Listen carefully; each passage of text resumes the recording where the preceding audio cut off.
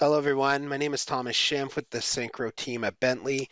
Today we're going to take a look at creating a map layer in our Synchro Pro project for reference, also creating some 3D objects that we can reference in our project as well. So first thing we want is obviously that map layer. So simply just go to any kind of mapping service and locating your site, your job site on that map. Then just simply taking a snippet that you can use in your Pro project. Now that we have the map layer, we're going to want to go to our 3D ribbon, and at the very beginning we have the Create 3D option, and we want to select Textured Plane. Now what we want to do is we want to give a reference of where that texture plane is going to go. We'll select our image that we just created, and then we want to keep the ratio of the selected image, and then we'll keep the width. We'll call this a map layer.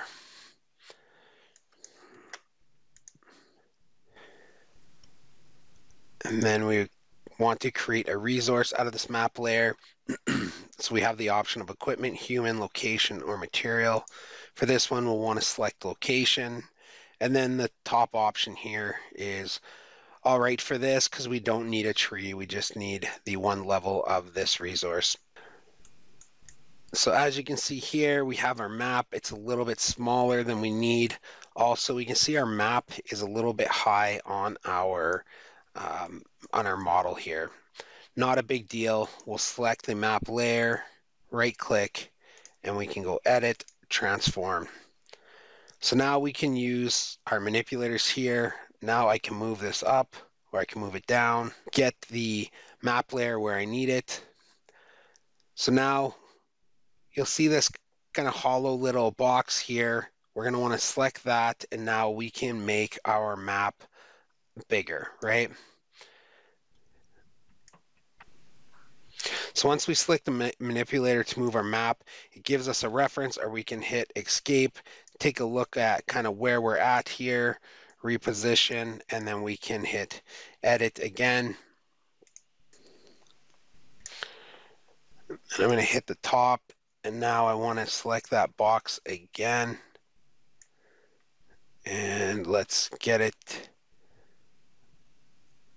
It looks pretty good there.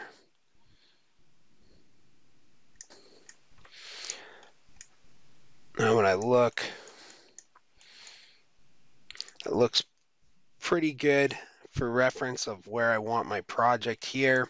So now I have my model located on my map.